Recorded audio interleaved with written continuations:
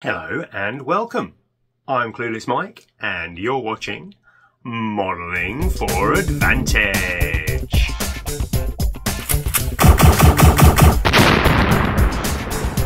So today we have another 40k unboxing for you, and the Kaiser has kindly sent me over Combat Patrol Imperial Agents. All the weirdos that serve the Great God Emperor. Let's see what's inside the box. Okay, let's crack this bad boy open. So this is quite a packed Combat Patrol. 33 Citadel miniatures, it tells me, are in here. We have our lovely rulebook, as always. Beautiful build instructions in here. And what's good to know is it's not just telling you how to build them, how they're pictured on the box, because there are some real multi-part kits in here, and this instruction booklet seems to tell you all the different options that you can make, which is good to see actually, because some of them are reasonably complex models in here. We have our large bag of bases. Most of these look to be on, everyone's favourite, the 28mm, if my modeller's eye is correct, which is a weird size base. I think it's actually 28.5mm. So let's see what plastic we've got in the box. Let's divide them all up first of all. So that one there, that looks like the Imperial Agents. Then we've got the Arbites over here. We've got a couple of the character models. We have some more Arbites to go over there. And some more Arbites. Well, let's start at the beginning, shall we? So let's have a look at the character models. So to start with, we have this guy. This is a priest. This kit actually originally came out of Blackstone Fortress, but they've repurposed this model. They've released it on its own. It's about £25 on its own. Unbelievable little sprue like this. And it's available in the Sisters of Battle Army, and it's actually a pretty useful unit, and you can use it in Imperial Agents as well.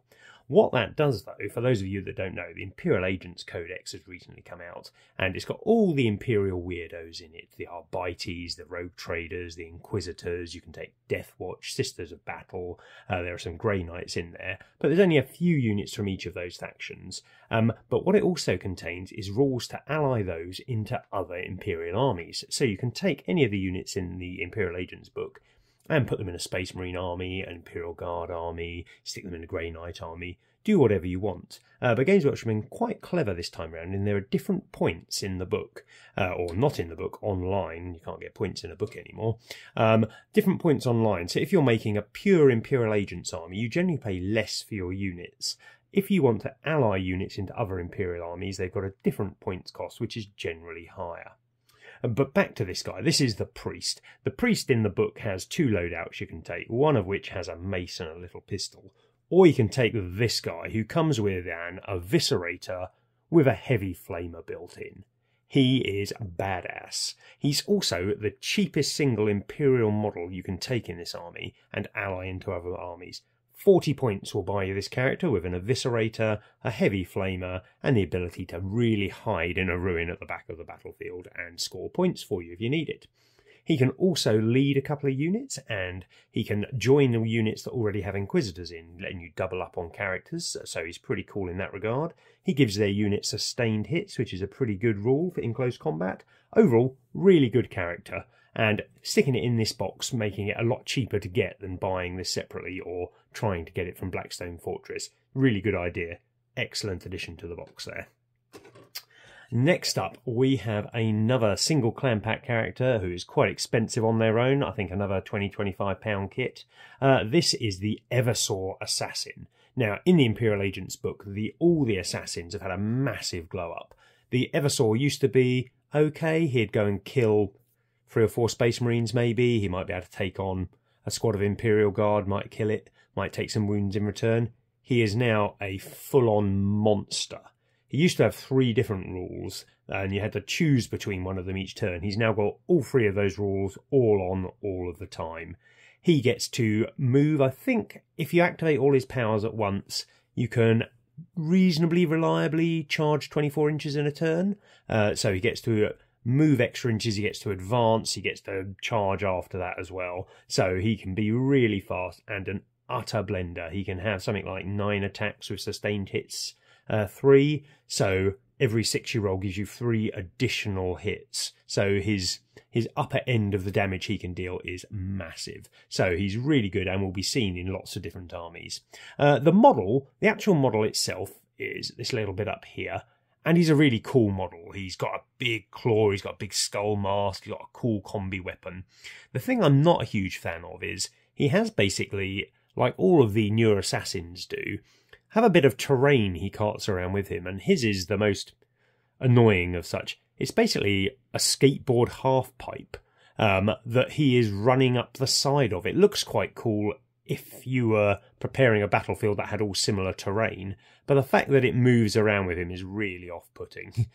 So a bit weird there, and they also use it to bulk out the sprue. That little half piece of terrain is probably half the plastic that goes into making this model. I mean, I suspect most people out there would prefer a half-price model and not have the bit of terrain attached to his feet. But them's the breaks. They want to charge you for a model like that. Great model to take though, really good. Again, another great addition to this box because it makes it so much cheaper to get hold of those. I mean, those two on their own, that's £50 if you buy it from Games Workshop. I know that seems utterly stupid looking at these two tiny bits of sprue, especially when we compare it to some other sprues in a minute. We'll just do it now quickly. These, £50. This, £20 to £30 because there's another sprue that comes in the £30 kit. So it's obviously they have to make a mould to make these things, but it does make a mockery, doesn't it, when you look at things like that and the price they are. Okay, next up we have, historically, one of my favourite units in the game. These are the Inquisitorial Agents. So, basically the Inquisitor has a bunch of weirdos that he goes around with. And they used to be all kinds of strange things. You used to get Jokero weaponsmiths, demon hosts. It used to get all kinds of servitors. You used to have hundreds of options. Unfortunately, they've narrowed that down a bit because they produced this kit. The models that you get here are really nice, but the options that you get are a little stymied. They've taken out the Jokero, which are the little orange monkeys, who are one of my favourite things. They've taken out the demon hosts, because they're probably a little problematic in what they're supposed to be nowadays. But you get this kit, and this kit lets you make 6 models. I think maybe technically 7, but one of them's a little servo skull. So you get 6 proper models, but they've done it quite nicely in that each of those 6 models you get lots of options on here.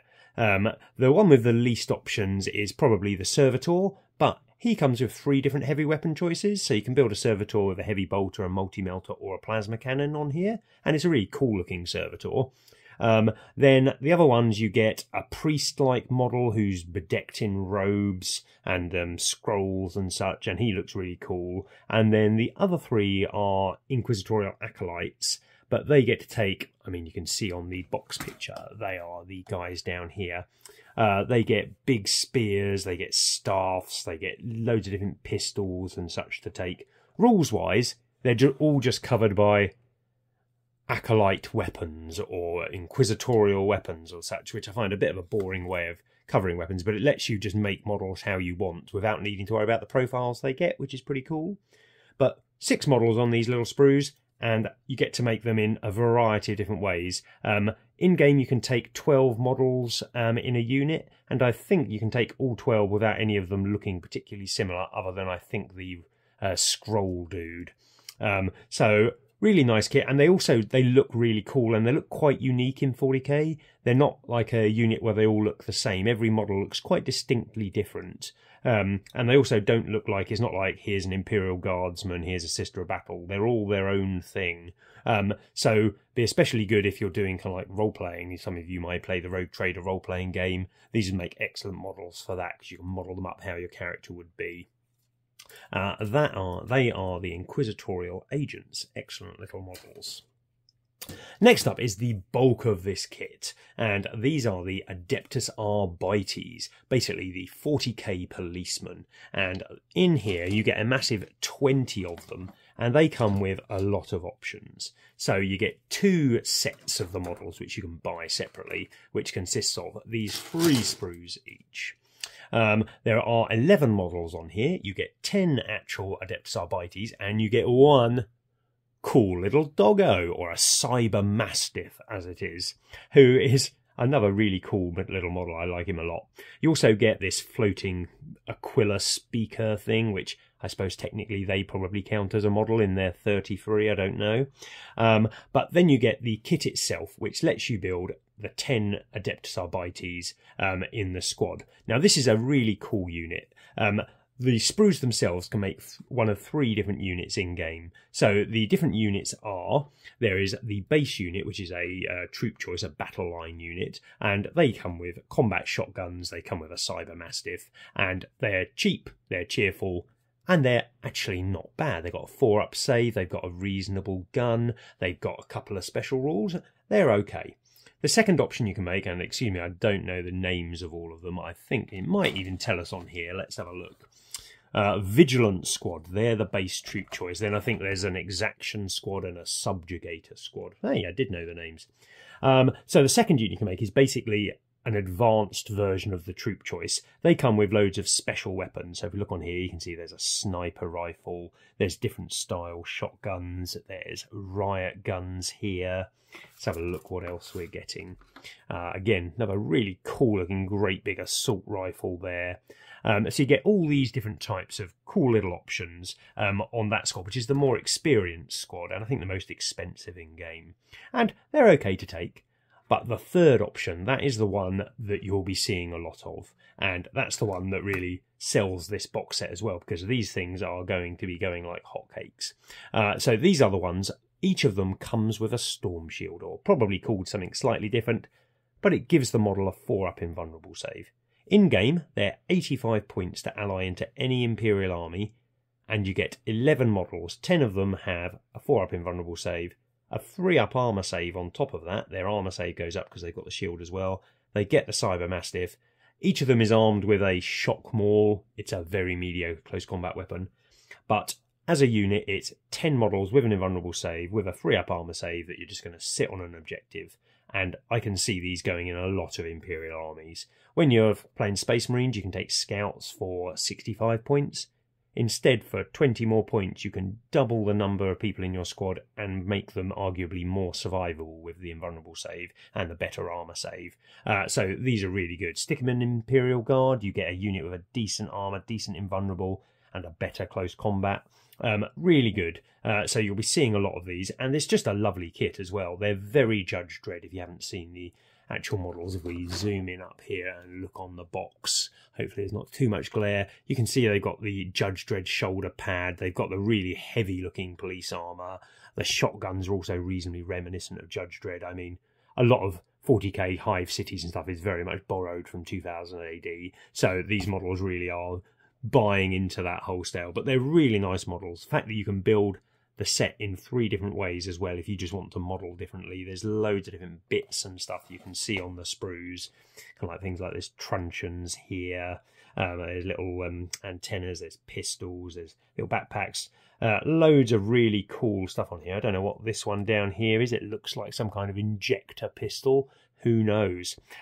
So really nice kit, and you get 2 of that kit in the box. You also get some transfers, I think, in the bottom. I'm not a big transfer user, but let's see what the transfers are for. I assume they're for the Adeptus Arbites. Yes, they are. This is really cool. There's transfers down here, or if you can see them, it's hard to look at, of 2 dead bodies lying on the floor, and they're giving you transfers for them. Hadn't noticed that before. That's really cool. So that is the Adeptus Arbites. They're the main bulk of this box, and they're a really good unit in game at the minute, and they're also really nice models. So I think overall this combat patrol is a real winner. You've got 2 big squads there, which are really useful. You've got the smaller Inquisitor Henchman squad, not bonkers in game, but usable in game, but really interesting and cool models to build. And then you've got 2 characters which, buying separately, really expensive, but you get them in the box, and you're making a big saving on this box. So I would highly recommend it. Thanks for watching, everybody. If you enjoyed what you'd seen, why don't you come check us out on modelingforadvantage.co.uk. There's loads of different ways you can support the channel over there, including merch, that kind of stuff.